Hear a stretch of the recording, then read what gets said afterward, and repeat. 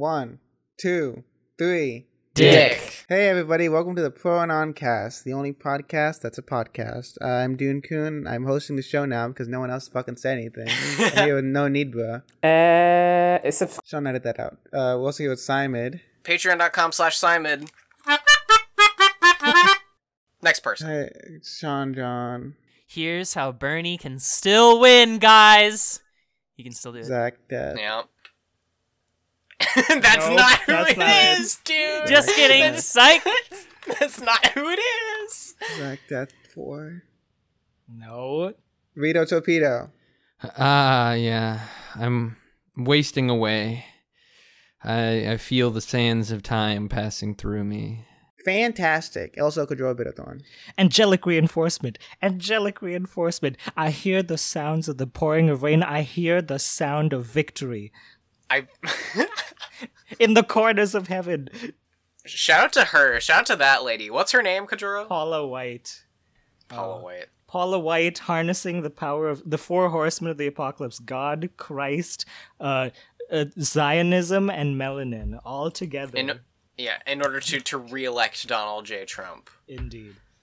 And it worked. We gotta link that. We gotta link that video now. Yeah, oh, we did. It's already in. the Oh, audio you already. links. Look at you. You're smart, Kajuro. Oh, yeah. I thought he was Indian. Yeah, same thing. Okay. So guys, you ever wonder why we're here? Often. Just to suffer. Every day I You think see, about Dune, when a PS2 man and a woman, oh, I'm sorry, excuse me. When a penis haver and a vagina haver smush. You're not gonna finish it. It can be a man and a woman. I don't know why it doesn't have to be a Kajora man doesn't know and what a happens woman. after that. He just No, knows that. no. Well, Simon, You didn't say Simon, anything. you're not considering all the other possibilities out there. Well, I mean, I don't think that's implicit to the anyway. no, you are. All right, good guys, good podcast, guys. Yeah, Let's good end this. podcast. Wrap it up. Hey, fucking Sean, you had you said something before we started recording that I was very interested in talking about, Yeah.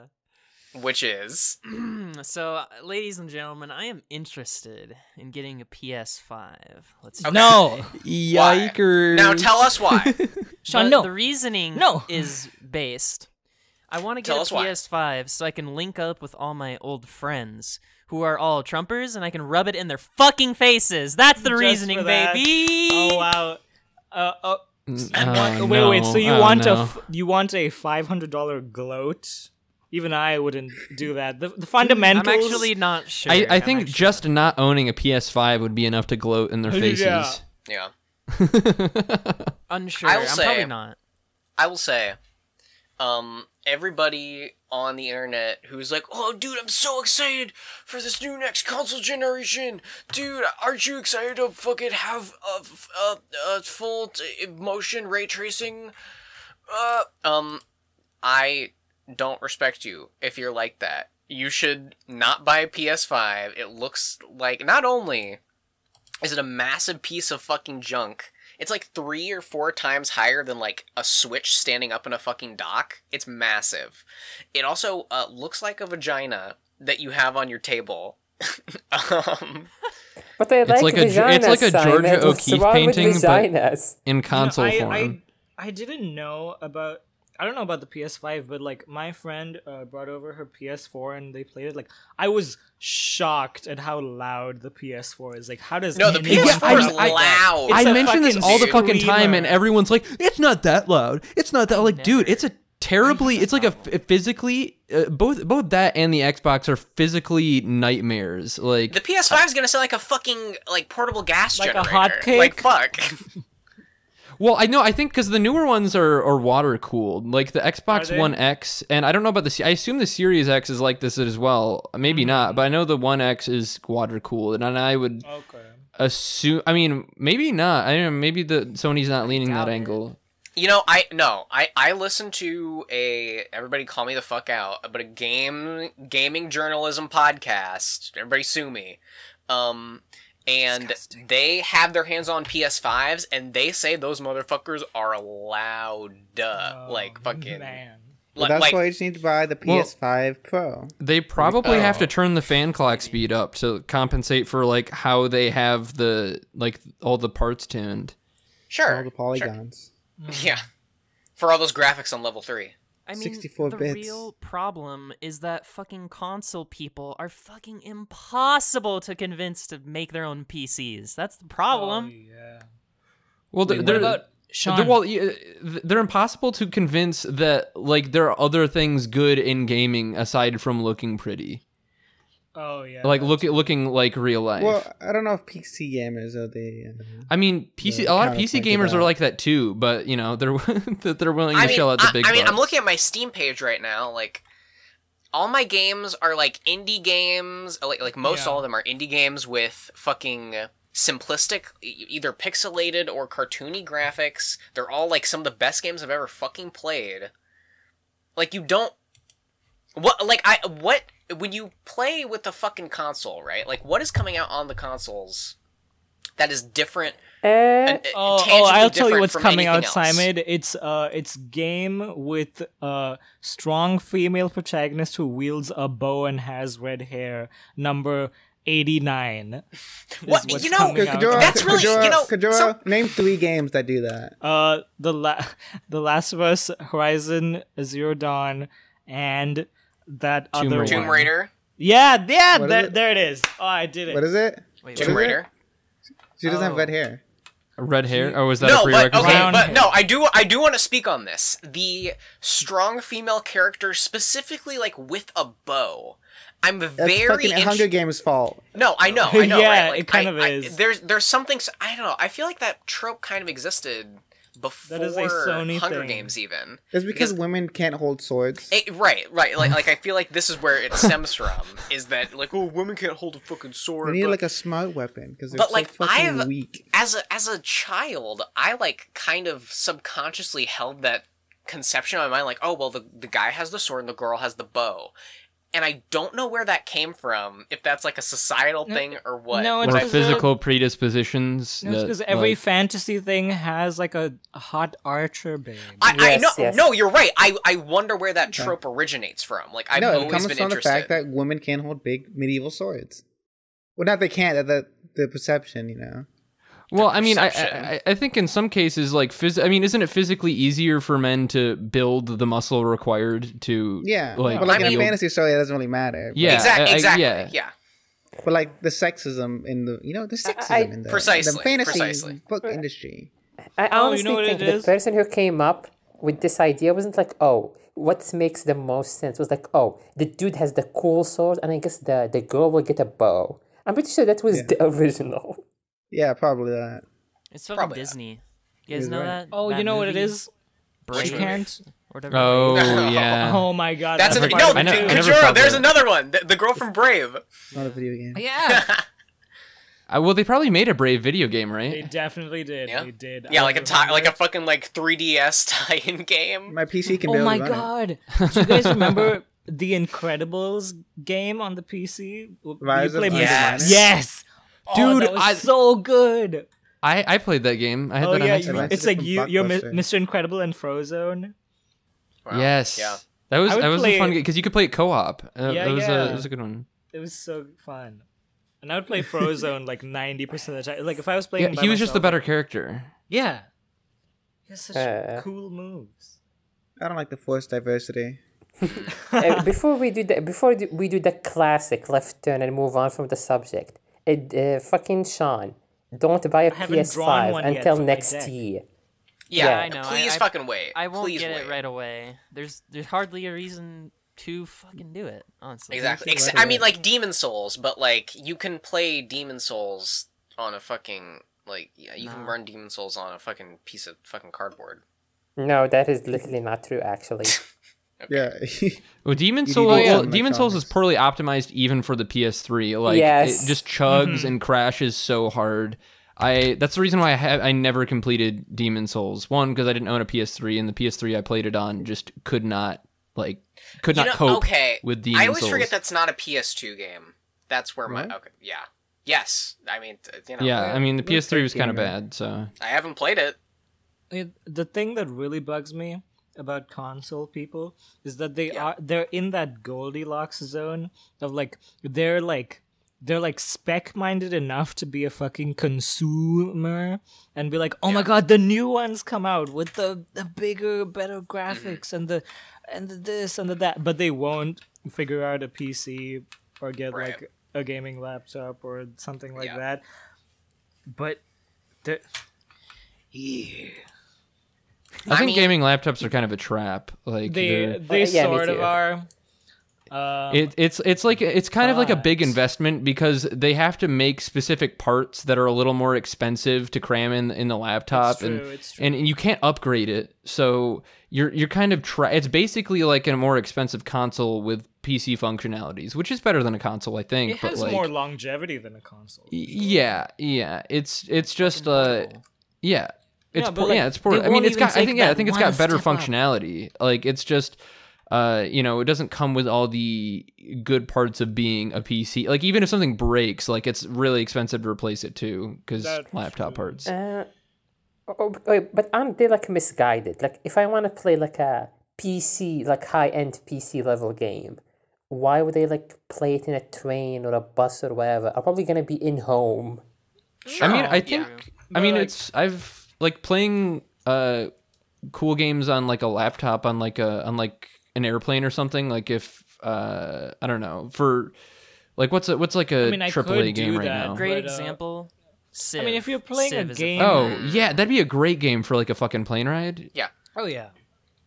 I think a gaming laptop can be something that. I mean, but if you're playing a game with the gaming laptop with like at like 60 FPS and stuff, like you need the charger plugged in. So right. Yeah. Otherwise, it fucking drain in like half an hour. Of course, Eleazar is not here, who's the one person with a laptop who could tell us how it is. I have one. Well, Eleazar has like one of those like tiny ass modules, right? Like the it's not even like a fucking computer. It's like a box. It's like a Raspberry Pi, basically. Oh, okay. Yeah. What? It's like a beefier Raspberry Pi. Okay. The kind of thing like that they use in like factories and stuff that they hook up to monitor. It's like it's like Oh right. It's like the size. It's like 2 Roku TV boxes or something like that. I mean, fuck you, Eleazar, you poor. In defense of the console people, I think most people aim for the exclusives. I think that's the biggest selling point. No, that's the biggest. That's the biggest cope is the exclusives. When the exclusives on either console, granted they have their differences. I mean, Xbox has minimal. None. Has zero. It has none that most people really want to play. I mean, that don't like people aren't really flocking to Gears of War or. cut to like Halo next Infinite. year and like every Bethesda game is an exclusive to the Xbox. Oh shit! I heard about that. Is that right? That that might happen, or is that a thing? I mean, now? Is that it's totally a possibility. They haven't said anything. Okay, it is a possibility, but I mean, if the money's in all on line, PC. Todd will go for it. Todd will line his pockets with that sweet Microsoft Mostly money. Fucking okay, Tony. bruh. but all of them are on PC. Therefore, it doesn't matter. Yeah, Exactly. I mean, like any God People damn it, the literally will Xbox just- should just be a PC. People God. will just play consoles just to play the same fucking bullshit that they can play on PC, like Fortnite or Call of Duty or whatever like normie shit that they play can be played elsewhere. You know why? That's why the only console you should fucking buy is a Nintendo console. It's been that way for fucking years, and it's never changed. Okay, I'm gonna tell you why not. Debatable. Okay, no, debatable. Because Nintendo has the best emulators every time. You don't even need to buy the Nintendo console. But is there a Switch emulator? Yes. yeah. You can play like Breath of the Wild and shit on How's the Switch emulator? Okay, the Switch Not emulator is great. mid-tier, but the Wii U emulator. The Wii U I know emulator. the Wii U emulator is great. The emulators Yes, are that's how always it's- perfected once the console is out of. Yeah. Once the next one. Comes Exactly, out. which is why, like in my mind, a Switch is worth it. you For wait me I mean, because till- I the want to play Switch these is games great. right Like, now. I've actually taken my Switch a lot of places and like used it, and in a lot of different Fucking circumstances. everybody brings their Switches. Yeah, it's because it's fucking built for it. I heard a statistic that like NBA 2K19. Yeah. I heard a statistic that like most people take their Switch in handheld mode. I've like done that maybe 5 times. Because you're fucking neat. Hell, I was playing my Switch on Dune's bed at ProAnonCon. I don't think we've had a podcast since then, but you know, content's coming, it's rolling out. About that? No. Yeah. Oh, okay. More content on its way, folks. ProAnonCon, 200 subs. We're doing it. We're doing things. Oh yeah. Oh yeah. Yeah, we're trying to be a microcosm of other YouTube channels. That's the goal here. Hell yeah, baby. We're basically like Rooster Teeth, but with more pedophiles. How do we do? Yo, that's a high bar. Isn't it like all of them for the Rooster Teeth? No, I think it's 3. I think it's 3 at this point, or 4. 3 out of At this how point, many? well, who's the third? No, like someone in the past. Like these are not the first pedophile in Rooster Teeth. I know one of the CEOs like fucking like choked his wife out or something. Wait, which one? It wasn't like one of the like the cool guys. It was like, Like some to death? like some no. I think he just choked her. Well, like some investor that wasn't like yeah, on like cam. some company guy. Oh, they not were like in a bed? content. Nobody from Red vs. Blue. okay. I was like, I mean, I know. I'm pretty sure Jeff and Griffin got it like a divorce a while ago, but Yeah. I didn't think that would be for some reason like that. Yeah, No. I think it was. I mean, they still show up in the same shows. Was Griffin working with Rooster Teeth? I don't think so anymore. I Yes. think she Oh does God. her own. Or I know Do you she. keep up, Noni? No, like I mean, I never watched Rooster Teeth that religiously, but like I'm pretty sure I caught on a couple of their shows like a year ago, and I knew Griffith and the guy were divorced, but she was still on. Okay. She did things with them for a little bit. I'm not sure. I don't know. There are so many new people. It's really hard to His tell name's who's not still Griff, around. by the way. It's Jeff. No, not Griffin. Or is that not her name? No, it's her name. Griff. I think it's Griffith. Are they? It's Griffith. Griffith? I thought it was Griffin. No, Oh that was my a joke. God. It was a joke. Yeah. Is he gonna bust out his basically. bail? Has he busted out his bailiff yet? No, it's a she. That's the wife. She did like I think her She's thing was Dutch's like that wife. she did like sculptures with chainsaws and shit. Yeah, she was cool. Yeah. Yeah, she's kind of an engineer, I guess. Early Rooster Teeth days were fucking cool. Like when it was still the Drunk Tank podcast. It was fucking legit. It was Speaking of early Rooster Teeth, I've been rewatching all of Red vs. Blue. Oh yeah. Thank fucking Yeah. God. Thank It seems to fucking still God. hold up, right? Like What do you mean, thank fucking God? No, I was about like, oh my God, is he gonna say Rwby? Do I have to shoot Dune Coon? No, Ruby fucking sucks. I will take any and all questions about Red vs. Blue because I'm on season 15, I think. 15. I'm like Oh halfway through shit, you've made a lot of season 15. headway since the last time I checked. Yes. At first, I was just rewatching the parts I remembered from a child, which is like up to season 8. But on a whim, I decided to go further beyond and test the abilities of the newer seasons. All the Project Freelancer shit. Yeah. How does that hold up? So I'll break it down for you because there's like arcs to the seasons. So seasons 1 through 5 are the Blood Gulch Chronicles of Red vs. Blue, and the ending of season 5 is like very like bittersweet and like poignant, and it's like a big emotional moment. It's like, and it's like it's beautiful. It's a beautiful ending to a 5-series show, and then season 6 starts, and it's like. This Project Freelancer and all this other shit. It takes all the lore that was established. It feels like a Legend of Korra basically to Avatar's Blood Gulch Chronicles. So season 6, 7, and 8 are about big about who here's seen Red vs. Blue first of all. So I don't sound like a crazy. Is it just Rito? Oh, is it? Sean, do you even know what Red vs. Blue is? What do I have to explain? Hold on. What is that? I mean, I never got into Rooster Teeth. I don't know. Me neither. Does everyone know what Red vs. Blue is? Yes, Isn't that I know. I mean, I'm gonna watch it someday. It was like a big Halo machinima. Yeah, it's a Halo Machinima show. It has its own plot. It's not really related to the lore. No, not like the YouTube channel Machinima. Like the style of animation. Machinima. Like doing content using video games. I see. Yeah, and it's great. It's really amazing. 6, 7, and 8 are basically I think it's called like the Recollection trilogy or something. Well, isn't it 7, 8, and 9? That's the Recollection trilogy. No, it's 6, 7, 8. Okay. It's what is it? Reconstruction, recreation, and revelation. Yeah, the meta shit. Yeah, that stuff.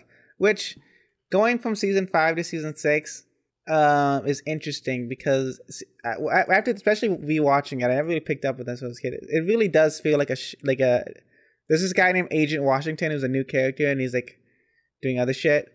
But he's still involved with the Reds and Blues, and it really feels like it's about him at that point for these 3 seasons. Well, yeah, kind of. Like he's like bigger into a big part of the story, and he stays around for a while. But yeah, and that's when like they got like a big production and like started using like CGI fight scenes and everything. And that's when they start using Halo 3 as well, right? Because they cycle through the Halo games as they make the series as they come out. The thing about the first 5 seasons cover Halo 1 and Halo 2. And the reason it's really interesting because the way they excuse the change in armor styles, they get blown up by a bomb and go sent to the future. Is the explanation they give. Yeah. But like that's like the kind of thing that I'm gonna come back. Like that's the kind of thing that gets retconned later out of it. Like because it's like they get sent 5,000 years or whatever into the future. Like that's like a funny like weird plot. Okay. Oh my god, there's so much to fucking explain. Okay, so Red vs. Blue. Okay, there's this guy named Church, right? So Church and Red vs. Blue in the first season. His name is Church. So Bernie Burns' character. Yeah. Church dies in the first season of Red vs. Blue, and he comes back as a ghost. And he is a ghost for the first 5 seasons of the show. But in season 6, 7, and 8, they established that Church is actually an AI clone of a guy named the Director, who's the director of Project Freelancer. And he created all these AIs because he had this thing called the Alpha, and he broke it into 1 million people. It's like there's so much bullshit. It's like what? Okay, it's clearly like me explaining it to you. I was like, okay, that's kind of dumb and unnecessary. Like, why the fuck is the point? What is the point of that? You're like realizing at the time, how dumb it is as you're explaining it to us. Is that what's happening? Well, no, I'm like, in season 1 through 5, these are things that you realize like at face value. I see. Like season 1 through 5, it is funny that he is a ghost. Like, that sounds like a hilarious bit. There's all sorts of comedy centered around the fact that he is a ghost. Like they make it work in every scene. Alive, he is a blue Halo soldier, and when he's dead, when he's a ghost, he is a white translucent, like semi-translucent Halo soldier. It's funny. Okay. And actually, he can go into other. He can possess people. That's like the thing. He's a ghost. Actually, that may be the most interesting effect that they did, just making him trans. Like, how did they shot his character separately and then I guess fixed it in the like opacity? Yeah, I want because they have like times where on podcasts where they've explained how they made it, and sometimes it's really interesting. Like, yeah, I want to go back and watch some of those old like interviews and like documentaries about how they made the show because I do. They'd spend like hours moving the elephant around on the fucking sandpit mat or and shit like that. Yeah. So anyway, my point is that in season 6, 7, 8, there's a lot more heavy focus on taking the plot seriously. Which was like, not the point at all, right? If I recall correctly. Well, there was always a plot to Red vs. Blue. There was always a plot, but it was really like goofy. Like it was very like he's a ghost. He's just a ghost. Right? This character is dead and he possesses people, and that's the bit. Yeah. Yeah. And there's an evil AI, and like he can also possess people. Like there's like hints that there's a plot, but it's like not important at all. Like there's a guy named Tucker who gets an energy sword from Halo 2, and it's like, oh, it's like a magic alien weapon. It's like, okay, that's funny, it's cool. That is that's like he falls into a hole and finds it, and it's relevant for like the next scene where like people like one of the other characters is like, oh, can I have you like? It's like a big joke that he's a shitty fighter, but he has a cool sword. That's like the whole joke. But like it is in season 15, it is still relevant that he is like a chosen hero, and it's like that's not the point of the joke at all. The point of the joke was that he has a cool sword, and it's a Halo energy sword. Yeah, he's a dumb fuck who has a cool sword. That's just a great. That's the bit. I mean, I think they started because they started investing. They started doing all the CG shit, and they started investing in making it a product rather than having it be like something that they kind of they sell some merch for, and it's like it is like their funny joke show instead. Like, no, I really have to emphasize this: season 1 through 5, a lot of shit happens, and a lot of shit happens every episode, and there is a plot that there is stuff that happens there's a through line, and it is really good. But also, it's primarily like a comedy show, right? Yes, 100%. Right. Now, I always thought that, I don't know a lot about Red versus Blue. I watched like 1 or 2 episodes years ago. I was out of the room when you were explaining it, but I had my headphones on. I always thought that like Red versus Blue was their goofy comedy show, and they did all their serious shit in Rwby. No, but I guess not. Rwby was. I'll get to Rwby after I talk about Rwby. Yeah. I'll get to that. Okay. I'll get to that. I'm jumping the shark. Yeah. Okay. So where was I? Season 6, 7, and 8. They get a lot of backstory. They get a lot of world building. And it kind of takes itself a little more seriously. There's a lot more dramatic moments, but these are characters. For the most part, these are still characters you spent 6 seasons, 6, 7. These are the same characters. There's a few new characters, but they're like cool, and it's like not that big of a deal. There's like there's the one new character. His name's Washington. He's like the serious one. He's a serious freelancer agent guy, and like that's the joke. He's a straight man.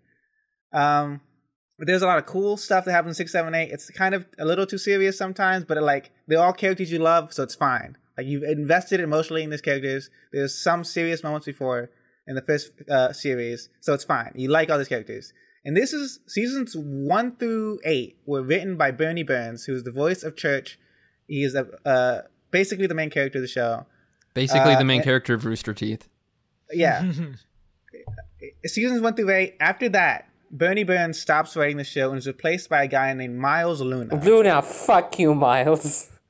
Miles Luna will eventually become the head writer for Rwby, but not at this point. He is writing Red vs. Blue. That's where I know that name from. Yeah. And season 9.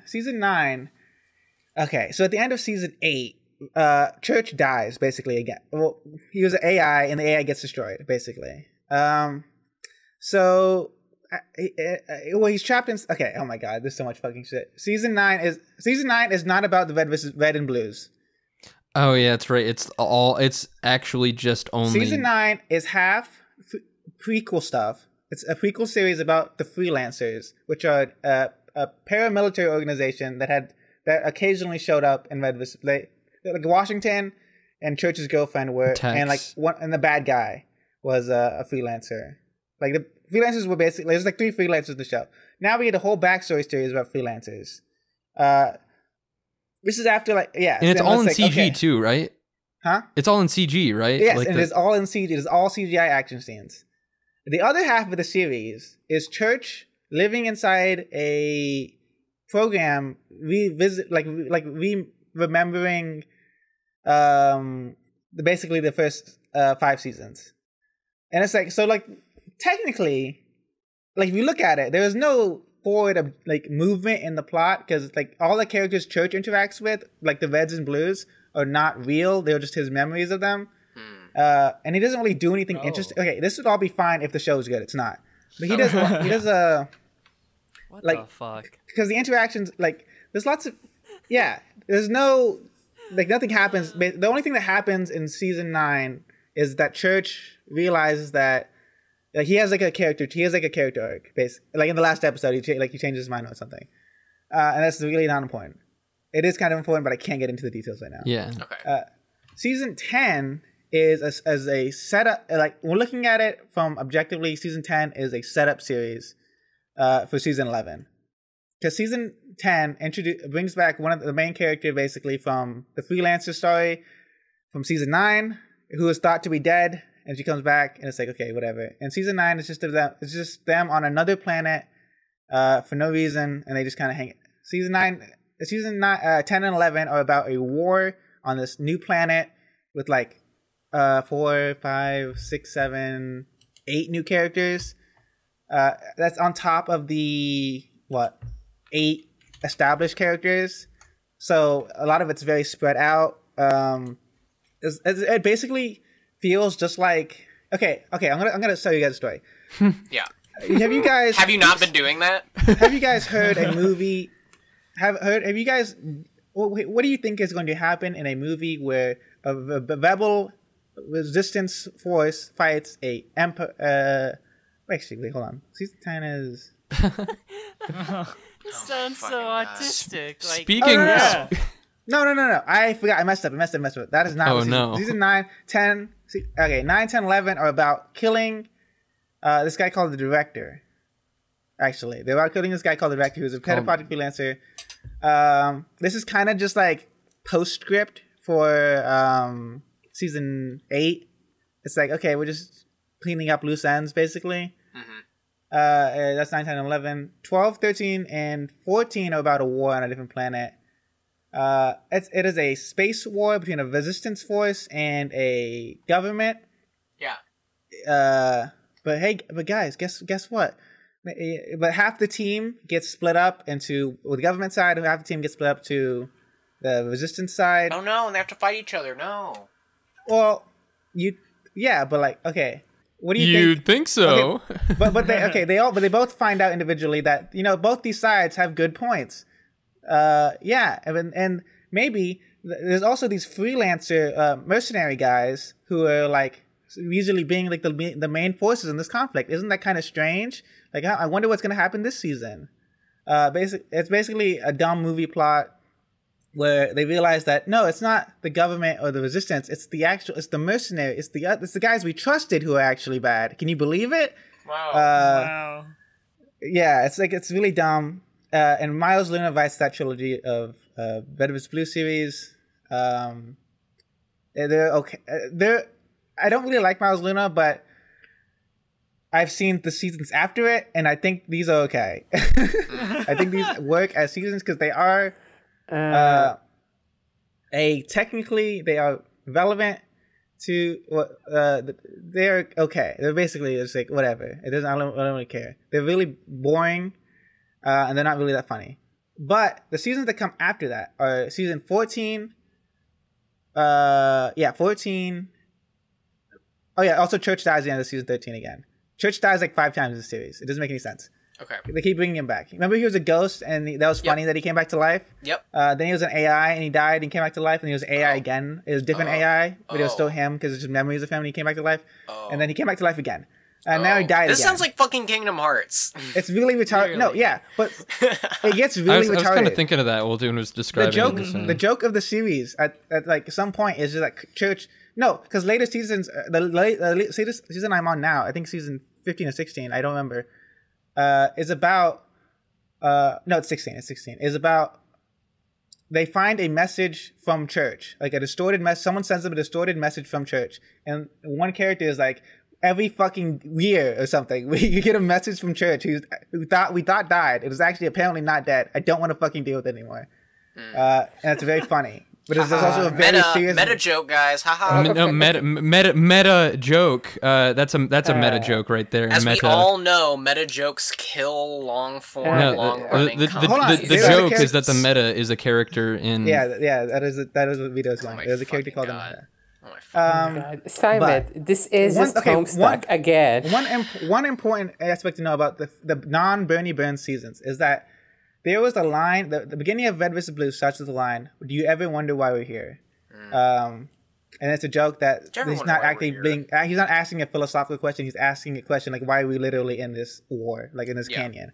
And that joke is said maybe 5 times in the Miles Luna trilogy, and like 3 times so far in the new trilogy. Like, they say it all the fucking time because it's like a big meme.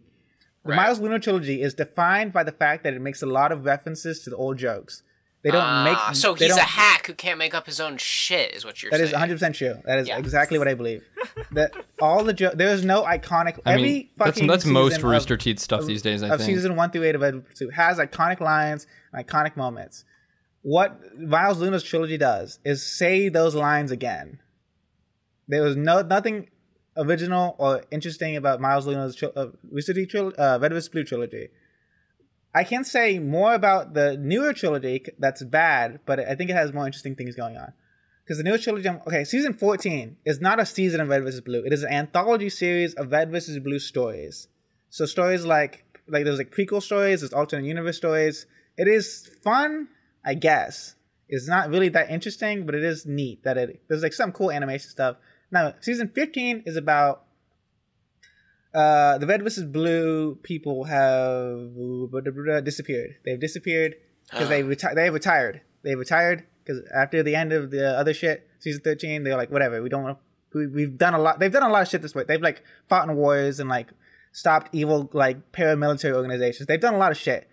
They've come a long. As the show is apt to oft to remind you, they've come a long way from a bunch of guys in a canyon. They do a lot of. You remember when we used to just sit around and talk to each other? They sit there all the fucking time. All they fucking say in the show now is, remember when we used to sit in a canyon and talk to each other? Remember we used to do a comedy show? Remember that? Remember when we hated that, right? You hated the comedy. You hated that. So season 15, it is about how the Red vs. Blues are fucking. There's a new group of Red vs. Blues committing crimes. They look just like our Reds and Blues, but they are evil, and we don't know what their deal is. No, evil. No. I haven't even seen that. For me, Red vs. Blue ends at season 8. After season 8. Really, it should end at season 5. Is what I honestly believe. Because that is the best ending the show has had. Every time at the end of season 8, tries to be a dramatic ending. At the end of season, actually, I lied. End of season 8 does not try to have a dramatic ending because it intentionally leaves a cliffhanger. Yeah, it's kind of like a cliffhanger. Yeah, end of season 13 is okay. I don't hate it. End of season 13 is they're doing a final battle at the end of the war. They're getting surrounded by enemies, and they're having a last stand. And then like there's a shot of all of them ready to fight, and it's like, and Church sacrifices himself so that Tucker, the guy with the sword, can use his special abilities with his new suit of armor. It makes sense in context. And Church has this big speech about how when a hero sacrifices himself, they don't know whether or not the good guys are going to win or not at the end. Because they die, you know? Yeah. And then the show ends when Church dies. And it's like, okay, I kind of see what you're going for. And if that was the last season, it would be great. But no, that'd fucking slap. That'd be awesome. Yeah. Because the big emotional scene, like, because Church is the main character of the show, basically. Everything is always about Church. There's a joke they may say this joke all the time, especially after Benny Binn stopped writing it, that the Reds don't do anything and they have no plot relevance. The blue team is where all the interesting stuff happens. Because Church is the AI who's the leader of all this other shit, like all these connections. And Tucker is a badass now with a sword, and he's a big alien guy. And Caboose is the funny one. Red team literally does nothing at any point in the show, and they don't matter. Okay. And it's like funny. It's like a haha. Yeah, I guess that's true. And the Reds are like, we don't want to do anything. We're lazy. But it's also like, give these characters something to do. Give them something to do. They don't do fucking anything. Why they're literally just like in the show to like talk while other people are talking or like react to things. And it's like, oh, okay. That's fine, God, they killed Kenny. Kajora.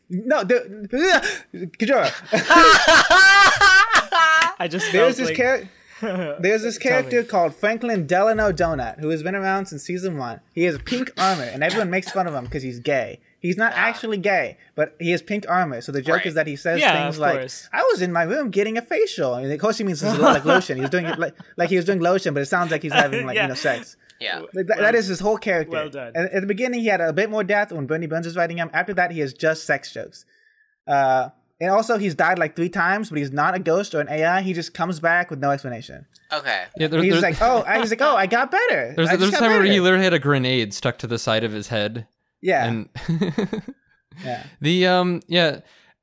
Speaking of Red versus Blue, American politics, anyone? Oh my God, Rito, you stole my joke! Fuck you, Rito!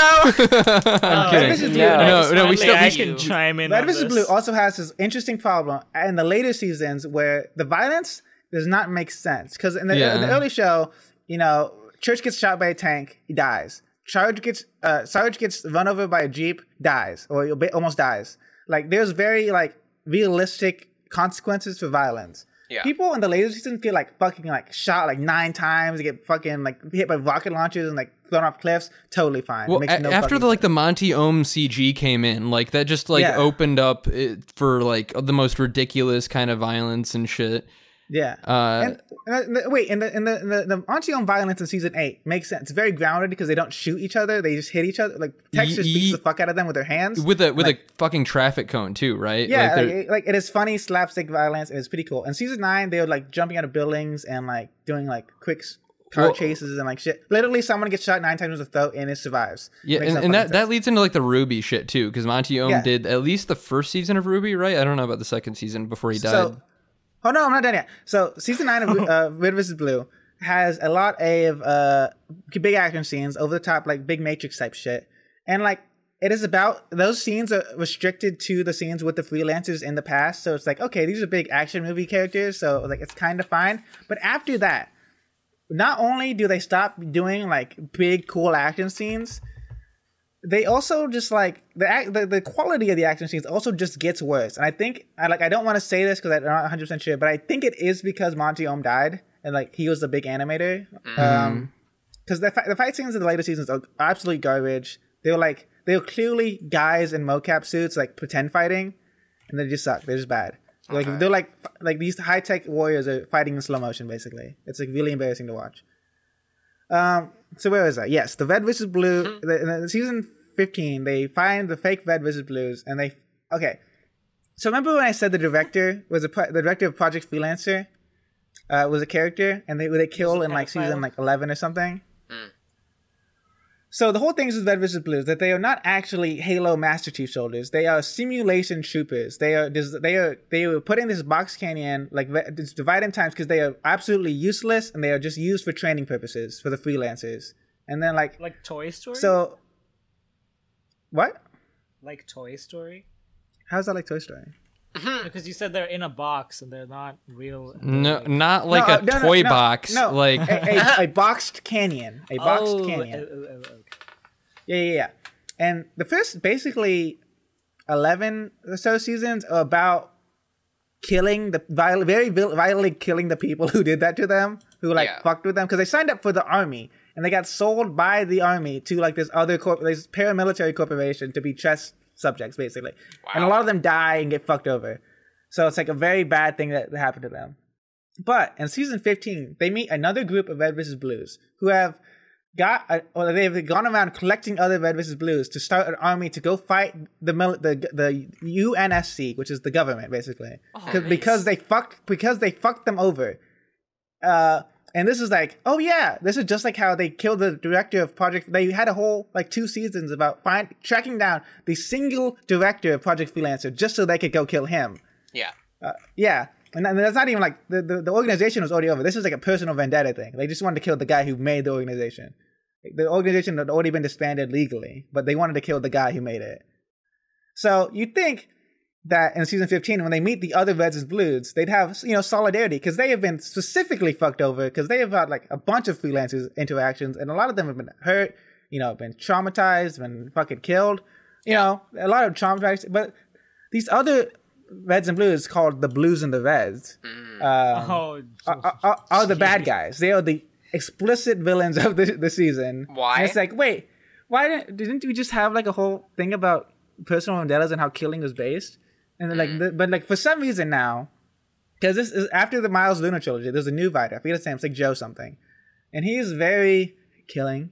Killing very bad. Killing is very bad. Even though they kill people all the time in the show, and they continue to kill people all the time, it's still very bad. There was a joke in this season where they're like storming an enemy hill, like a bunch of guards on it, and the 2 guards are talking like, man, it's so great that we defend Hitler on the internet and don't believe in climate change, just like everybody else who works here. It's like, you don't have to justify it. They're like, you've already decided that these are bad guys.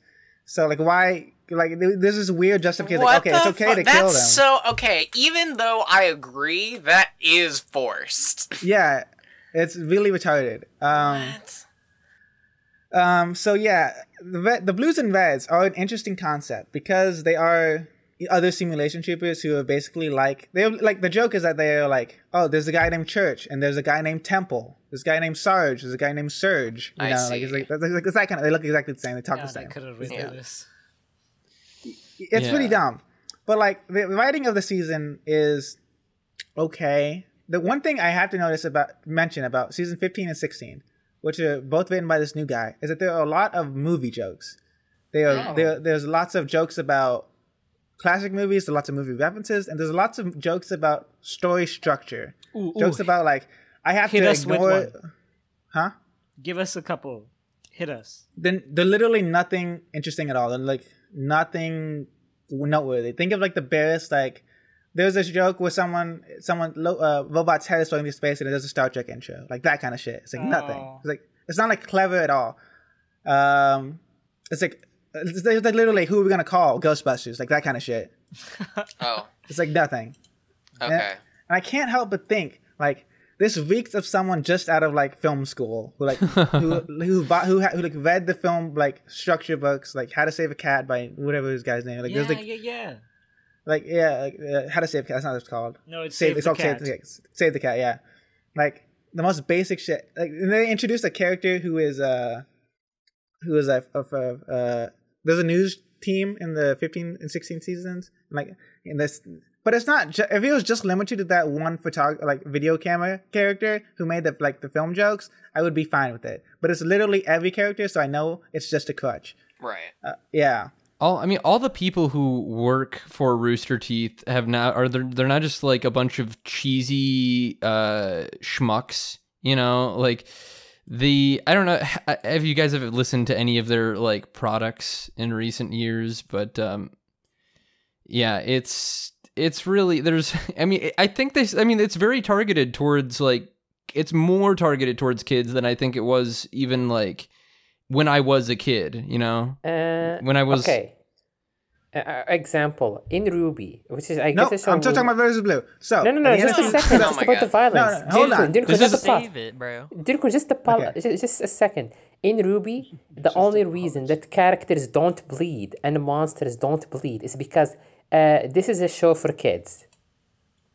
Is Rwby supposed to be a show for kids? Yes. I think that's their market, you know, like a lot of their earlier shit was definitely, I mean, it was potty humor for sure, but I think it was, you know, maybe more of like a teen audience, more of like an older. I don't even say it's the first 5 seasons of Red vs. Blue. Still, there's no like fart jokes or like there's immature jokes, but they're all very funny. Yeah, no, I mean, I still think it's a very funny product. Like I like Red vs. Blue, like the early shit for sure. I would not call it immature humor. Like that, I just watched it like a few days ago. It still holds up. No, yeah, I mean, I don't know if potty humor is an apt descriptor. I just like, you know, it's crude in some ways, but it's funny. It's like crass. It's good comedy. Yeah. Yeah. So in season 15, you may have noticed I've talked about from after Bunny's left, or around season 6 to like season 13. It becomes more serious, you know. Yeah. It becomes more serious stuff, and that's a big problem I kind of had with it. But it's like. Yeah, you know, it depends on the execution. Of course. But I 100% believe that they had a lot of complaints that it was really serious for no reason now. And so season 16, the one season I'm still on, is not serious in the dumbest way it could be. Because it immediately introduces gods and time travel. And and the gods aren't even like serious. They're like joke like air horn sounds play when they come out, and it's like, what the fuck is this? It's like, what is going on? They're going through time. Wait a minute, Dune. Does Red versus Blue have the unholy trinity of what is it? Time travel, memory loss, and some characters are other characters, like there's memory loss for sure. Yes, there's memory loss. Are some characters other characters? Are there some characters other characters? Okay. Or are people secretly related to each other? Well, hold on. Hold on. You said people possess each other, so yeah. No, hold on. The director of Project Freelancer his name is Leonard Church, and he created an AI based on his personality called the Alpha. The Alpha was split into multiple pieces, but the most important one is Epsilon. Well, no. Alpha was then put into a body, and it was put in a canyon, and his name was also Leonard Church. He lost his memories. He doesn't remember that he's the director. And, okay, so Leonard, the new Church, who I'll just call Church and not the director, who's young, dies. He gets, and he comes to a quote-unquote ghost. You know, he's AI later. And when this alpha AI also dies, but he is survived by another AI called Epsilon. It's basically Church again.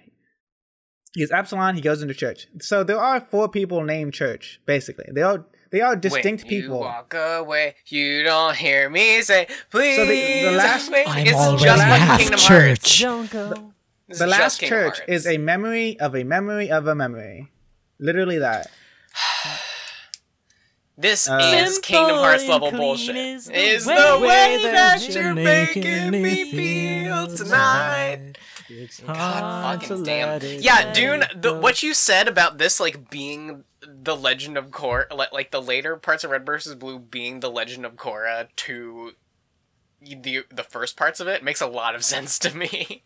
By the way, you were talking about that for 20 minutes. I told me get it all out. Morning is a little later on. I can't wait to do this to you guys one day with Fate. Oh, yeah, it's coming. Shout out to Monty. Coming. Yeah, shout out to Monty In 2013, he released like a fucking trailer called the Red Trailer, the most based piece of animation of all time. Then he started, like, for whatever reason, making this show called Rwby. Also, the head writer is also called Miles Luna. So this show was destined to fail. But, like, 3 seasons in, Monty fucking dies. And then the show just becomes exponentially worse. Yeah. Shout out to Monty. He was a really fucking good animator. Okay, so Simon, to answer your question from earlier, Rwby did not start out as a kid show. It's the reason they don't bleed is because there's a plot reason why they don't bleed, and like because they have like magical oils and stuff. Sure, it's also like a technical limitation. Of course, I assume that they had to come up with a lore reason for a technical limitation. That was my. It's important to note that Rwby did not start out as a show for little babies. No, I watched the first season. It seemed pretty serious. It started as... It seemed like I think even the first season was like written poorly though. But yeah, that was before they did like Rwby Chibi and all the other. Which is the best part about Rwby. No, Rwby started out as a... There's not enough... It's not the same amount of... It's supposed to be an anime. So it's like for anime age... Right, like of course. 14, 15, 16. But it got to the point, because it's, colorful characters, it's very progressive, lots of women characters. Yeah. That got to the point where a lot of younger people watched it with their kids, basically. Sure. Right. That's sort of like internet millennial who like grew up to have kids. Right. Yeah, makes sense. basically. And it got to the point, I forget which ending of which season it is. I think it might be season 4, where they had to put out a disclaimer like, hey, don't watch this with your kids. No. People will fucking die. What? No, that was the beginning of season 3.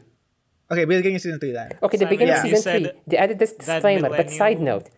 Okay, the show is a kid's show. The commentary and the fucking panels of Volume 1 says so explicitly.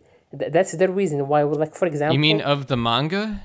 No, Rwby, the show. Rwby, the show. Like, Volume 1, Because they had that thing that they put in Shonen Jump that... Oh my god. Yeah, I read it. It's also fucking bad. terrible. Yeah. No, but like the show is a kid's show. It's supposed to be somehow a kid's show. That's why they're in Volume 3, when it's quote-unquote became serious, they added the disclaimer for parents. It's the other way around. It was a kid's show. See. Then it became mature, I guess. I don't believe when you said... It's never been mature. No, I understand. No, Kajora's been trying to say this. Kajora, what? Oh yeah, I was gonna say when you said Simon, when you said the millennial who grew up and then showed it to their kids, like I just thought of this terrifying image of some millennials just like, oh, here a kid, this kid's bothering me so much. Here, take the iPad, watch this show, you'll love it. It's called Annoying Orange. Oh my god, no, okay, no need. What did you say, Dinkin? When you say kid show, what do you mean kid show? No, okay, I'm just gonna say it right now. I believe that's bullshit, but that's what they said. It was the first year I was watching Rwby since like minute 1, and that was like one of the first interviews when like the directors, the 3 of them, were asked, "Hey, what's this age demographic?" They said, "Oh, kids, that's why the characters don't bleed." See, they Rwby said it. always Volume read 1. to me.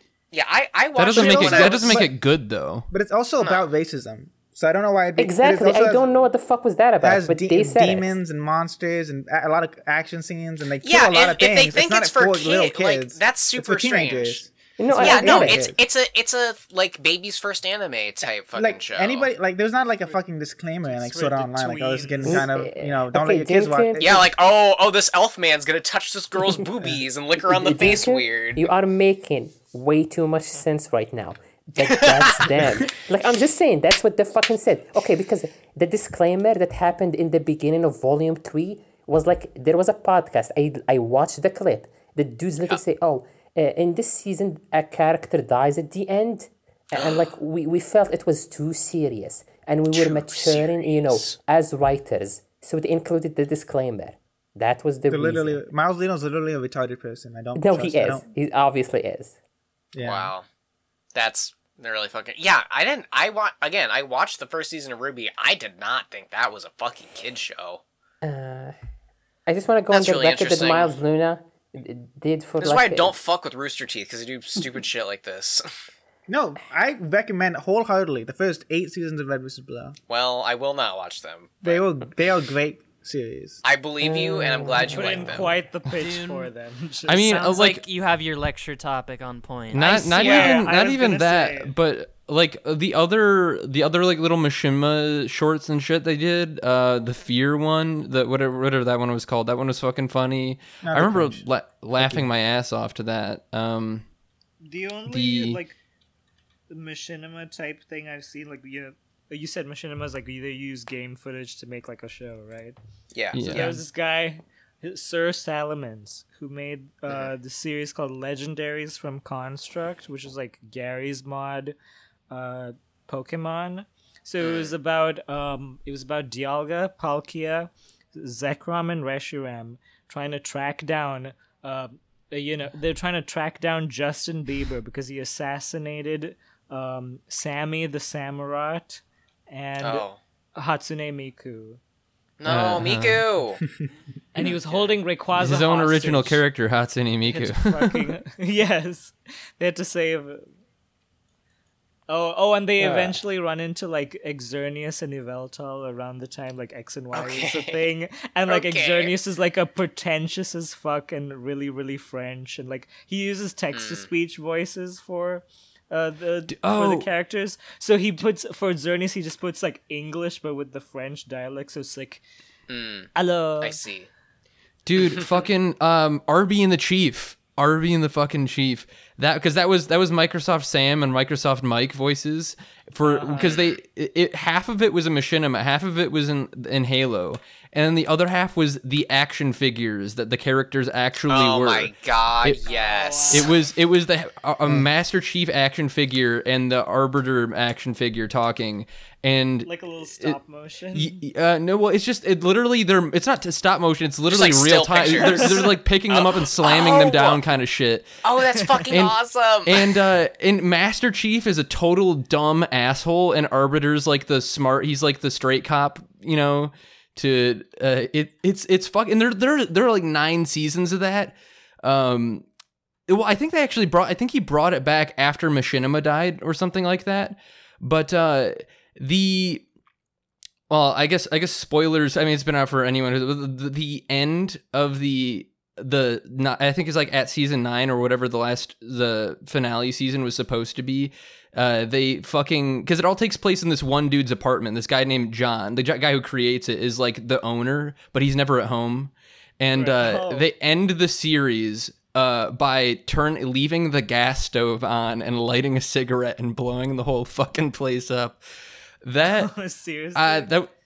That was one of my fucking favorite things on Machinima. Holy shit. Yeah, I'd wholeheartedly recommend watching that if anyone is so inclined. Does Shadow of Israfel count as a Machinima? I guess so. Yeah. I mean, it's very gameplay focused. Playing Minecraft though, right? Well, there's other characters though. Yeah, there are other characters, so. Which is why, I don't know. It's very gameplay focused. That's the only reason why. I'm it's kind of half of it is kind of a let's. It's kind of somewhere between a let's play and a machinima because they're technically playing characters, but they're playing themselves. Shadow of Israfel is based. Shadow of Israfel is really fucking based. Like, imagine playing a Minecraft survival series just on your YouTube channel, and then turning it into a fucking like story quest game. Yeah. It's fucking awesome. Finish. Yeah, fuck them. Fuck the Uggs cast. It's good. Like, it's great watching for most of it. So yeah, 100%. Guys, what is no need but other than the guy with the worst opinions? The best Rooster Teeth tin ever is Rwby because it's made by different people with actual writing stuff. Like you just haven't. I tried to watch Rwby. It's retarded. What's they had like a Sims machinima. I think that was even before Red vs. Blue. It was around the same time, I guess. Oh, that must be that's a really easy game to do. Yeah, I mean, I don't remember it being that good. It was kind of like, you know, it's kind of low ball, but yeah, sure.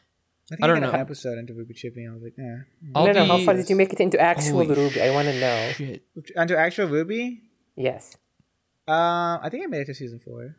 Okay, season 4 is the last season that, like, you know, shit does not become batshit retarded and terrible, and I want to kill the writer. What are you talking about? It's all awful. Yes, no, it's correct. all okay. You do not know what they do involve. Okay, watch the 5th season, and then you actually want to kill yourself. I'm not going to do that. Okay, they spend the entire fucking season in a house, and that's it. Nothing happens. The classic no need, bruh. Okay, read all 900 chapters, then debate me. Yeah. No, it's shit. No, you're not going to say it's shit. I'm saying it gets shittier. I agree that Rwby is shit, and it probably does get shittier. The one thing I always admired about Red vs. Blue, that even the first episode of the first season, like, feels like an actual production. Like, they have microphones, they have everything set up. There's no like it feels very professional. It was like, even if you ignore the fact that it's like in 360p, like shitty phone microphones. There was a fucking, what do you call it? I'm sure people have done like GTA 5 machinimas just because like it's that world is so. The Gorillas just released a music video like 3 days ago, shot in fucking Grand Theft Auto 5, and I said, "What is that? What? You're allowed to do that?" It's not even great for like a Grand Theft Auto 5 video, but I watched the whole thing. I was like, "This is just the idea that would happen, that they would make that is fucking hilarious to me." The gamers. Yeah.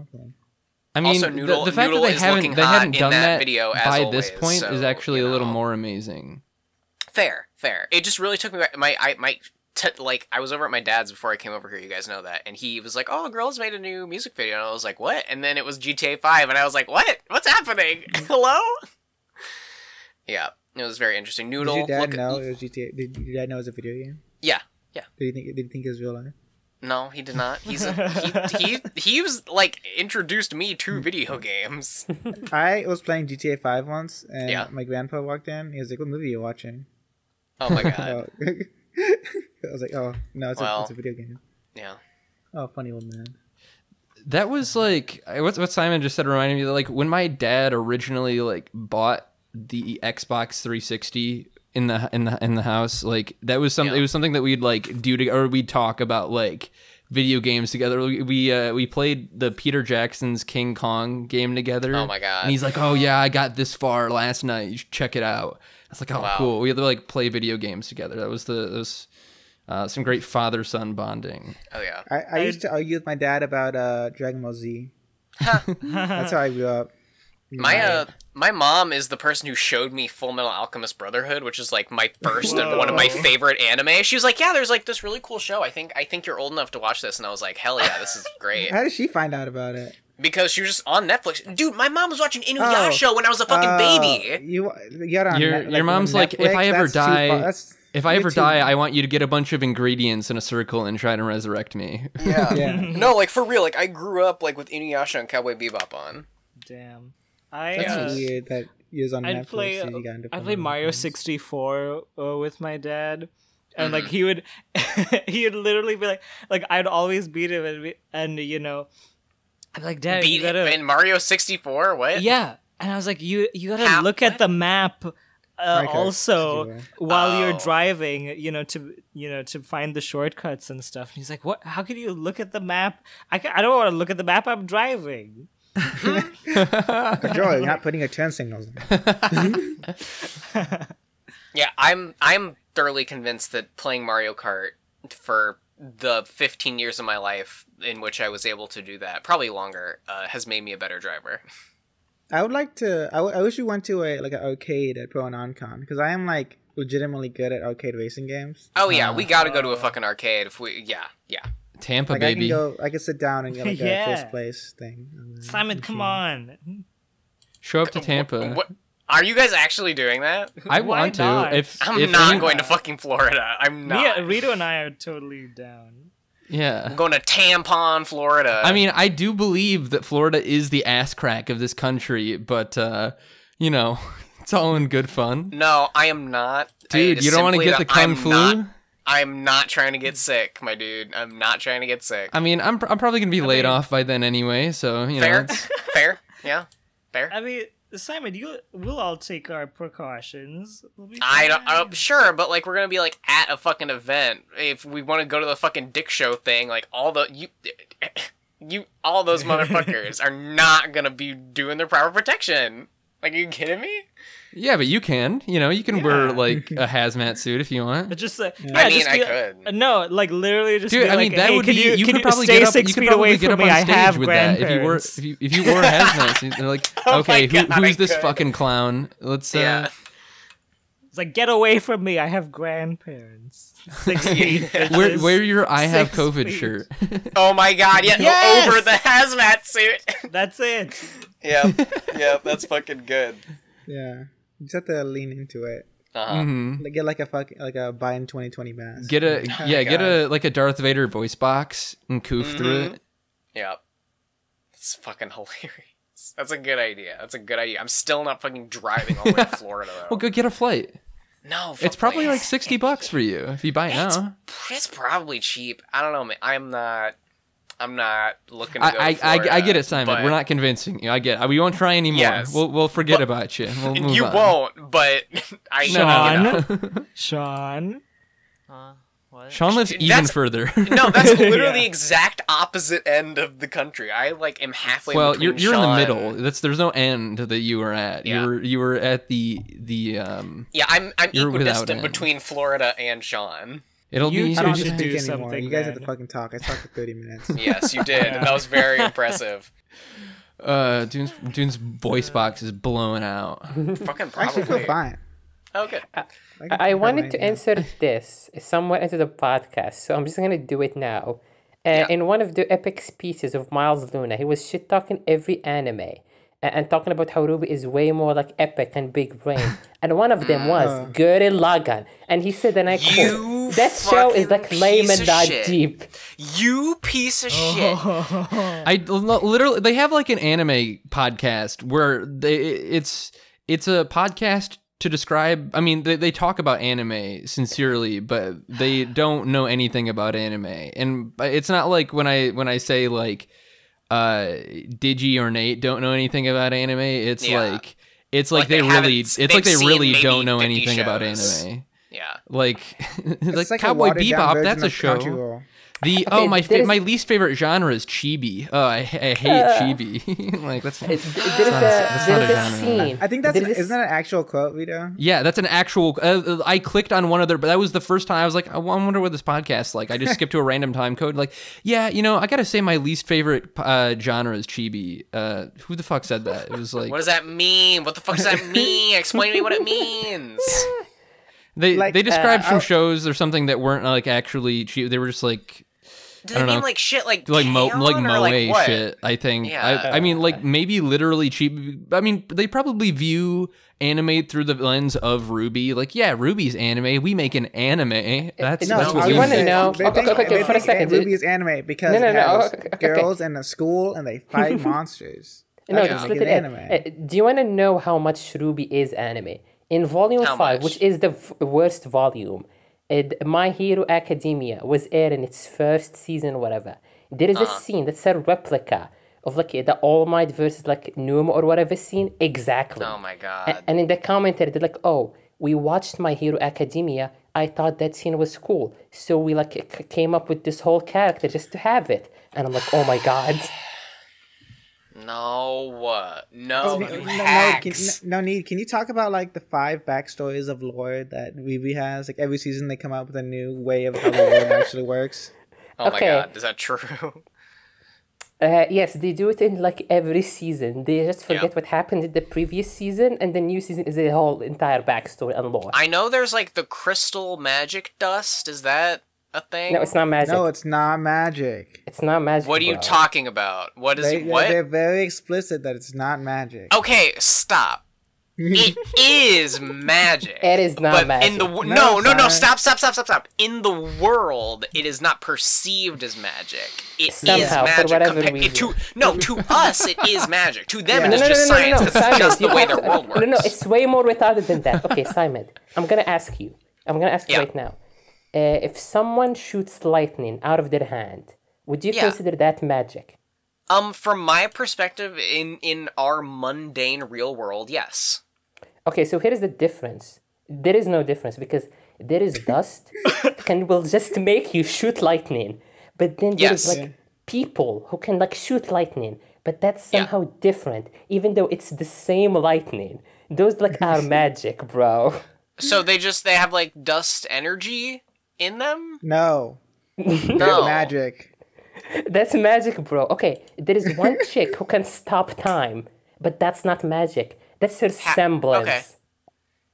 Okay, but to us, to regular humans, that is magic. Yeah, I guess. So I will call it, just like the bending in Avatar is magic, even though it's a martial art. No, but the characters in the show, there is a character who goes super speed, and a character who shoots lightning, and they do all this crazy stuff with dust. But then a new character shows up, and she can shoot lightning. And they're like, oh my god, I can't believe this is happening. Like, there is a line in the show where a character just says, I can't believe this. How can you shoot lightning? And I'm like, oh my god, you can stop time. What the fuck is wrong with you? Like, do you see what I mean? What? Rwby's on some shit, dude. Yeah. What are the two guys? Like, there's like the maidens who are like the Jesuses or something. Then there's like the Triforce. No, there is the gods. There is the gods, though. In Volume 6... Is Rwby a monotheistic world? Remember, wait, Simon, do you remember the beginning of Ocarina of Time? Yes, where the three goddesses, they come down and make the Triforce, yeah. Yeah, that's it. Okay. Actually, gotcha. So they just stole it from Zelda? Gotcha, yeah. The world is a simulation, though.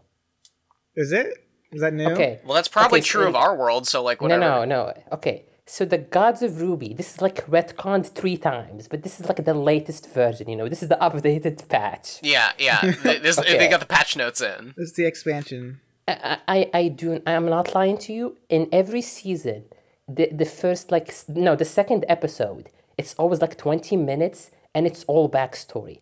But that happens in every season, and each backstory is completely different than the last one. Well, okay. Okay, here's the latest version. There are 2 gods who created the world. One is like, yellow and glowy, and he's the good one. And one is black and shadowy, and he's the evil one. Okay? Yeah, gotcha. Yeah. And they created the world as an experiment, okay? And that experiment was like, we want to see if humanity can be like good or whatever. And they gave humanity magic. Now, magic dust doesn't exist yet. People can just use magic. They can just fly and like do wacky bullshit. Okay. The main he's called Osben. He's like the big headmaster guy in Rwby. He basically dies, and his wife, which is like the main villain of Rwby, she's called Salem. She like takes his body to the god of light, and she's like, "Hey, bro, please revive him. I'm begging you. I want to really fuck him." And he's like, no. And she's like, okay. She takes him to the shadowy one. And she's like, hey, bro, can you please revive him? I really want that dick. And the shadowy god is like, okay. And then he revives him. But then for whatever reason, like the glowy god shows up. And then he kills him. Again, he's like, no, you cannot revive him. Fuck you. Then there is this hilarious scene where they kill him like 18 times. And they kill him and they keep reviving him. Like a fucking pool game. And his wife is just sitting there crying. And after they're just like, okay, stop. We need to talk about this. They come somehow to the conclusion that she tricked them. So they curse her with immortality. So she cannot die and meet him in the afterlife. And afterlife is apparently real. Yes, heaven is real in the show. Wait, what? Okay, so now she's immortal. Rwby, man. What is this? Rwby. It's Rwby. Oh, Okay. this is Rwby still? Yeah. Yeah, this is Rwby. Okay. She wants to kill herself. Immortal Torture was Rin Daughters of Mnemosyne? Yeah, basic that. Okay, she wants to kill herself. She just wants to like go to hell or heaven or whatever to meet this guy. But they made her immortal. She was like, you know what? Fuck you. She was like, goes around and like, hey guys, the gods are dicks and we can steal all their magic. Even though we have magic, we can get even more magic. Yeah, even somehow. cooler, better magic. Yeah. Yeah. Yeah, it's just Details are fuzzy. there is no definition of what's the better magic they're gonna get. They already have it. Okay. So they just march into the gods and they're like, hey, we're gonna kill you now, gods. And then the god just snaps his finger and kills everyone except her. And then they fuck off to space and blow up the moon. In Rwby, the moon is like fucking destroyed. They're just the gods on their way out. They're like actually aliens. Okay. I'm so lost. So What? Okay, so now you're asking. Okay, now you're asking, probably, if they killed all the humans. Yeah, you're not. They killed all the humans. You know what I'm and wondering? They killed all What? the humans. Well, like, the humans in the show came from. Well, actually, it's the fucking... they evolved from monkeys. Those are not the same human. That's So the they're reason they different? don't have Okay. magic. Right. Okay, I think I can spin this into a broader topic. Okay, what do you guys No, think? I want to No. know. Donid was not done. Okay, there is way more. Nah. Across the timeline of space and time, well, humans are just monkeys. They're still not humans yet. Mrs. Immortal just falls into the dark juice. Okay. There is just a place full of like sludge. And she's Dark. like The falls dark in- juice. Yeah. Yeah, Yeah, and the she dark just falls- Jews. From It's Jimmy. literally Purple the dark flare. juice. She just falls into the dark juice and just becomes evil. It is said, and I quote, she becomes her one true desire is to She's destroy skinny the dipped world. in darkness and it was never the same. Yes, again. she was actually kind of naked when she did this. Accidentally, she just like slipped and fell into it. She slipped out of her clothes and fell into the dark. Yeah. Okay, I just Oh want to point no, out something. step bro, who's also a goo puddle. I'm falling I just into wanna you point naked. The shadowy god and the glowy god, they're not like evil and good or whatever. They're just like aliens who created Earth and the humans. That was it. But like for whatever reason, there is just like this fucking goop in the middle of somewhere. She just happens to stumble upon it, slips in, and becomes evil. Okay. Yeah. Then she goes and lives in the woods. Oh, when for a- you fall into the goop and become evil. Okay, she goes off. Remember this. girl. Okay, her one true desire is to destroy the world. That's it. She becomes like, Sure. Guess what? While humans are evolving from monkeys to humans, she just chills out in the woods and does nothing. She doesn't actually like kill anyone or whatever.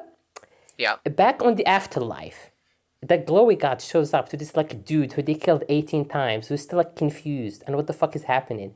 And he's like, hey, your wife is evil, even though she did nothing. But like you have to fucking stop her and unite the new humanity and then summon us using these 4 legendary weapons that we're just gonna put somewhere, I guess. And you're gonna like have to stop her, unite humanities, then summon us to judge you if you actually stopped her or not and united everyone. If you fail, wait. we're gonna nuke the planet. Oh. Why? No need, but why do they do this? Why don't they just come down and kill her themselves? They made her immortal. Can't they kill her? Bro, I don't know. They just tell this. They just tell this. So guy. there's Ansem Seeker of Darkness, right? But his real identity is actually Okay, but here's the weirder part. And then there's Okay, the but here's- real Ansem who he stole his name from and he Like, Okay, but here- Fate is okay, it right gets- in between this and Kingdom Hearts in terms Okay, of it Yeah. gets real quirky though. I want Remember how she's How like much evil? longer? Unironically. No, unironically, like 5 minutes. Remember how she's like evil and wants to kill everyone? They just forget about this because they revive him. He basically dies and just basically like mind controls the next person. It's just sort of like a hive mind. He just takes over the next guy. Eliezer in whatever time. Put up with this. No, Yeah, okay. he would not have. Okay, so he beelines it to meet his wife in the woods. How does she know where she is? No idea. He just like happens to meet her, like first try, like on the first fucking day, he finds her, and Good he's job. like, hey, and he's like, hey, I revived, and she's like, wow, I want to fuck you, and then they just fuck and make a kingdom, and they like, and everyone is peaceful, and they work together. So like, what's happened to this whole she needs to destroy the world business? No one knows. But then, in the biggest twist of all time, they have 4 children, and the 4 children are the maidens. So like him, her, and these 4 children are the only one who can use quote unquote real magic, even though it's no different than anything else in this world. And she she just sits down and she's like, hey bro, like, you know, we need to rule the world, you know, like I just like wants to do this. Yeah. But then the writers at this point remember, oh, she's supposed to be the villain, so how would we make her the villain? She would just suggest eugenics. We're just gonna kill everyone, and like, you know, we're just like gonna rule everyone, but like, you know, we're gonna like start our own dynasty so we can, you know, restore magic to the world. For whatever reason, she just does this randomly. Like she never like brings it up or discusses it. She's just like, hey, we need to do this. And it's like, okay, you see, the gods told me you're evil and I need to like defeat you and unite the world. Right. And she's like, what? And he's like, yes. And then they fight. And she kills him. This like happens in like the span of an hour. Oh. Like for the disagreement and the reason for it is unclear. Like why did they fight? No one knows. So she kills him. And the rest of the show is him basically reviving, trying to do something about her, and then failing. And she just like wants to destroy the world. Except this was like 1,000 years ago. And no progress has been made on this goal of quote unquote destroying the world. She's like chilling in a castle until season 6, where she actually does something. Well, no need, but this Ozpin guy sounds like a real interesting main character. Oh, did I mention he's just the mentor character? He has like 1 episode, which is this backstory episode. That's it. Oh. Yeah, the rest of the 6 seasons about other people. Yeah, it's about the girls and we don't learn this backstory until season 6. So you know, see the main part of the show. Yeah, the main part of the show. Yes. Okay. So I guess I was right in not giving a shit about Rooster Teeth ever. Good to know. No, Mr. Blue is fucking No, great. I guess I was right the whole time. Fuck. The monkey people. Yes, I forgot. At some point, Jesus. At some point, people did fuck animals and they became the faunus. And humans are racist against the faunus. Right, like Blake. Cat girls, literally cat girls. Literally cat girls. For whatever reason, they're just racist. Okay, they're just racist against Sean, animal people. At this part, slip in that Louis C.K. clip. It was like, why aren't you fucking the animals? I made these animals for you. Gotta link it. I will. Okay. You're eating them? The actual plot. Okay, what I just described is the actual plot of Rwby according to the writers. But you see, the first 5 seasons are about racism against these animal people. That's it. So they just like spend the first 5 seasons. Basically, the animal people are being oppressed, but then they have and the show admits that they are being oppressed and like systematically and on a personal level. They are being fucked over all the time. Yeah, but they're also the bad guys. So shut up. Oh. No, yeah. They are the bad guys and they go to jail and they are terrorists. And they are the only characters who actually kill people. Like the good guys only kill 1 terrorist, which he is a creepy, weird boyfriend. Stalker type. Okay. In season 1, we meet this guy named Adam. And Adam is a faunus and he's a terrorist and he wants to kill people. In season 3, his ex-girlfriend was Blake Belladonna, which is one of the main characters. She's the cat girl. And he wants she's the black one. Yeah, she's the black one. She's literally black. Yeah. He wants to kill her and like torture her, whatever.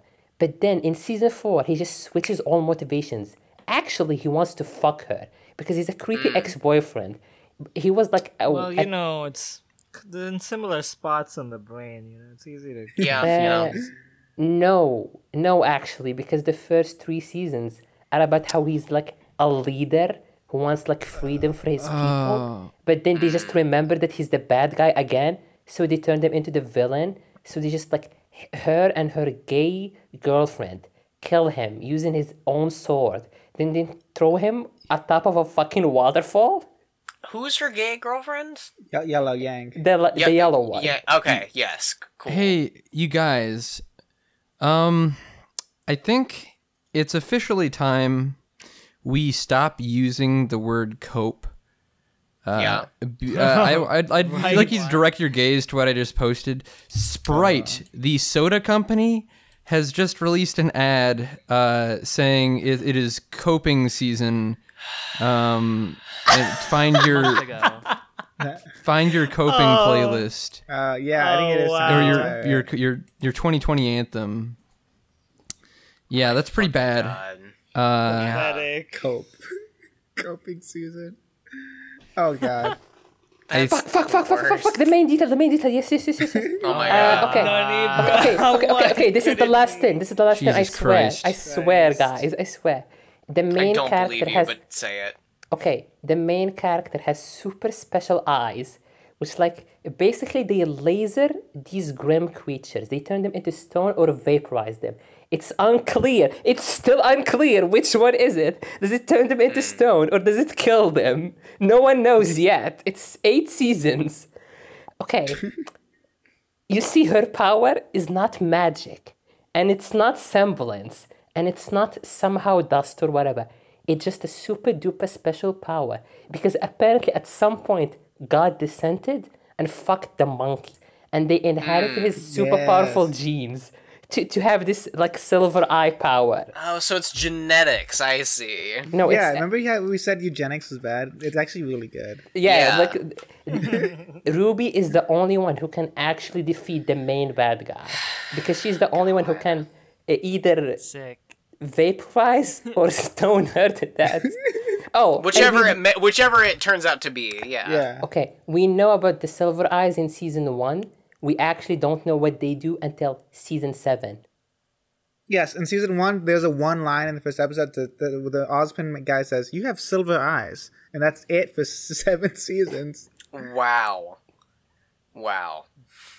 But remember, it's not magic, Ruby's a bad nor show. dust, nor a semblance. It's an entirely different thing. Yeah, this could have been. This conversation could have been greatly expedited by just saying, Correct. Bad.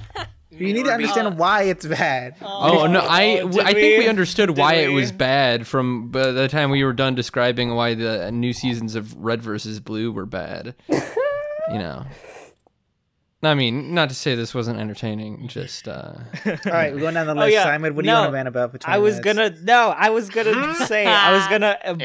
gonna take this fucking piece Bullshit. I was gonna take this and spread it wide open. Yeah. When you were talking about the bullshit powers and she has lightning and you're like, you have lightning. Do you remember? Have any of you seen Code Geass? Yes. Yeah. Do you remember? No. Like it's like a solid. It's like, you know, sci-fi all the way until they're like, oh yeah, what is the origin of the Geass? Like, where did you get? What's your deal? C2. It's like, oh yeah, I'm like a witch from the 15th century because witches were real. I was like, are you fucking shitting me? Right now. See, I think sci-fi combined with I was gonna fantasy ask, what do you can be guys cool. think? What do you guys it's just think that it's not of- important in any other way genre? except for explaining who Like if she a bunch is. of space warriors in a canyon met a ghost. What do you That think would of be really genre barriers and like supernatural fantasy sci-fi? Or like introducing the element that the Geass can like go rogue against your control, but really only using that mechanic once at the most convenient time to use it I know. for I like a saw big that plot Nate event. video. The gay ass. Yeah, or there, or perhaps I have to kill you know, all the Japanese.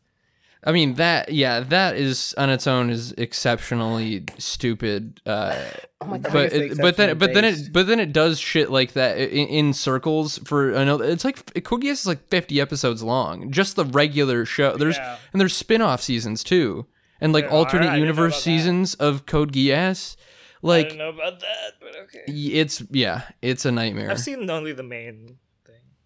And every time I fucking bring shit like that up, there are people who come in like, no, I promise it's good, and they can never fucking explain. Like nobody can give like actual good reasons why Code Geass should stand on its own as a good show, or like I like the ending. Huh? I remember liking. You like the ending? The way it ended. What you mean with him killing? How did? Oh yeah. Now I remember. I mean, like the literal like. You know what I'm talking about. What, like instead of so he abandons all his beliefs through the show and then just decides to be good again. It was like he 180s and then they kill him and it's like but it's like a ceremonial like first show. Like he sets it up to be killed. Like someone else dresses up as Zero and then kills him. Like he becomes the big evil. I really don't think that's good either. Like, and he says the whole like, I did it.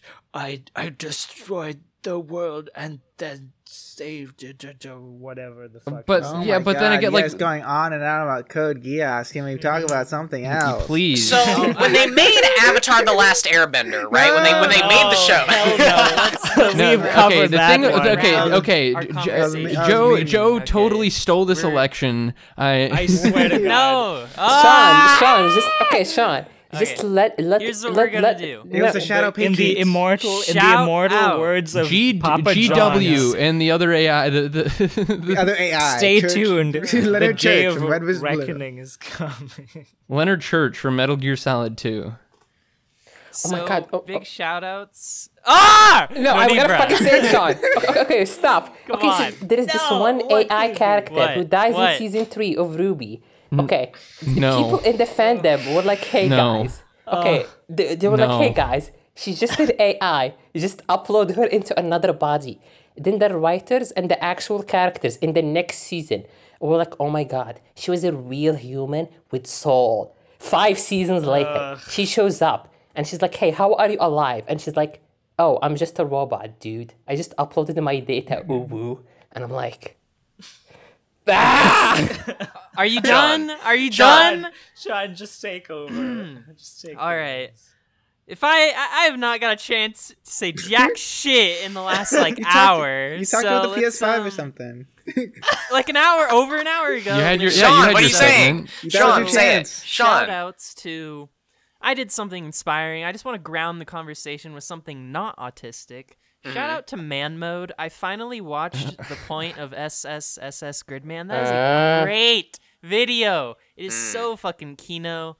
Yeah, we should probably wrap this bitch up. By the way, Sean, that is inherently autistic because it's about anime.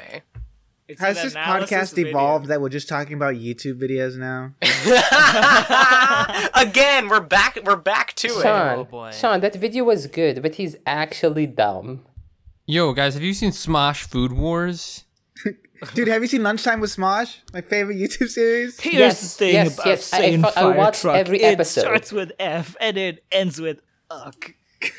But when you bring the magic system into a contemporary setting, it really doesn't make any sense. Simon, there is soul resurrection in the show too. Yeah. Yeah, but that's not one of that's a 5th Newton. No need, bro. I'm going to be honest with you. I don't care. I know, Simon, which makes it even funnier. I love shitting on Rooster Teeth. I'm into shitting on Rooster Teeth, but I have things to do tonight. Stop shitting and start shilling. Like having that whole conversation about Rwby doesn't serve to shit on Rooster Teeth. It just serves to show that you wasted that much of your life watching Rwby. I think it was worth it for this podcast. Yeah. Oh, yeah. No. It's great entertainment. I just, it's like proportional. The more time you spend talking shit about Rwby, the more your own respect meter goes down. It's like okay, but my name is no need, Brado. Rido. Do you have even any respect for me? Well, I was starting to get a little respect back, bro, but you dropped the ball. Maybe next time. Sport. Okay, Sean. So Manmod is an actual retard. Why? Dude, that video is the honest thing I have ever seen in my life. What are you? Wait. I don't think that video is. That is just. It is just his opinion, but it is also. It's not a complete objective analysis of Gridman. Oh my God! It doesn't matter. It doesn't if make it's not Gridman. Like, I don't think Who's the gonna man give mode you perspective that? makes Gridman a great show. Yeah. I think at best it's still like a 6 out of 10. It's not an objective analysis, therefore. No. Well, no, it doesn't have to be an objective Okay, analysis. Simon- It's just like it is just his perspective on the show and doesn't really make any of the aspects about the show better by having or it. worse. Simon, Gay. and he starts. No, Sean, you Simon- just listened to some YouTuber talk about an anime and you had your mind blown because you couldn't comprehend that when watching the show. Gay, Jewish. That's just your opinion. No, man. literally. Okay, we need to wrap this bitch No, up. he starts please. He starts the video with saying Unironically. it's a 4, but then oh my God, Gridman is a 10 out of 10. 3. I'm like, dude, you are retarded. No. Did you even fucking watch the video? Yes, I watched it. It started It at dropped. 3 and went to 8. Oh my God. Oh my fucking God, Sean, I'm gonna shoot you. Sean hangs on YouTubers' words a lot. He's still sucking at the teeth for the best guy ever. Wait. No. No, we're not done. I've got it. Oh my God. I've got it. Red versus red. It's my turn. Like blue I've got an analogy to use as a vessel to unload my autism. Okay. Yeah. So you remember how I said I made a backup? I was gonna make a backup of this Discord server in case something happened. Because I was worried that like Dune's drunken tomfoolery, he would just like tear the walls down and like turn it all to ash. Yeah. Okay, so I named it Camelot / Jerusalem. Oh. Because because in Fate Grand Order, oh God, when they go to I don't want to ask. So like a holy grail goes back in time, and then the Crusaders get a hold of the holy grail, so they win. So they make the Knights of the Round Table and Camelot in Jerusalem. Whoa. Okay, but for the most part, the Holy Grail is never real in these shows. It's always a thing. Oh my God. I don't care about Fate. No, I have because other things to do. Okay, Yeah, Simon, no. So the analogy is This- that like This so podcast is now they Battle take over. Royale. Who can survive the longest? So they take over. No, so Camelot is in Jerusalem, and they keep all of the like Muslim refugees out, and then they also have like Ozymandias is there, and he makes Egypt in the east with like the pyramids and everything. So like there are 3 factions, but then they know that like the world's gonna end because fucking the demon god hive mind Getia is gonna go back to the beginning of humanity and like just restart it all to like fix humanity. But like so King Arthur, who's Artoria, who's a woman, like before in this timeline before she dies, instead of dying, she gets a hold of this spear, her holy spear, called Rongo Miniad, which possesses her, and she becomes the vessel for a time traveling goddess who knows that the world's gonna end, and then it takes over her body. And because she's become a different person, because this goddess has taken over her tits get way bigger, and she looks kind of different. So then she's and no. So she's like, the world's gonna end, right? So we made this tower to keep everyone safe. So we'll select whoever is worthy and keep them safe in there, and all the rest of y'all can just burn. And Okay. that's why I named the backup server Camelot/Jerusalem. Spirits in Avatar were like supposed to be these sort of like Japanese mythology, like you know, the whole show's based off like Eastern. Jelly, no, we're recording, so don't. Actually, this is perfect. We need Jelly to murder this podcast right now. No, Craig is in here. Jelly, please kill us. Jelly, get rid of Craig. No, get him out of here. Actually, Jelly, just turn on Audacity and then just like.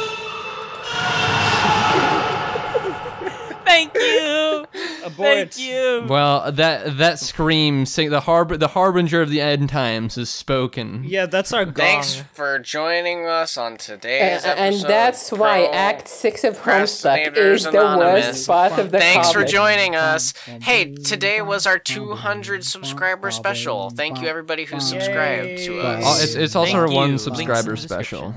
Yeah, because we never did one. End the podcast. We're going bye. Say everybody. Say bye. Bye. Bye. Supposed to. Bye. Yeah.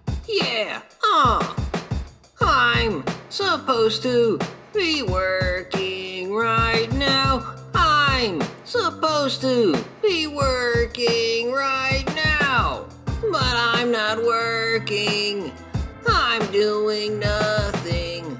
My dick I'm jerking. Myself I'm sucking. I am an asshole. I am a stupid. I've got a deadline. Don't wanna do it.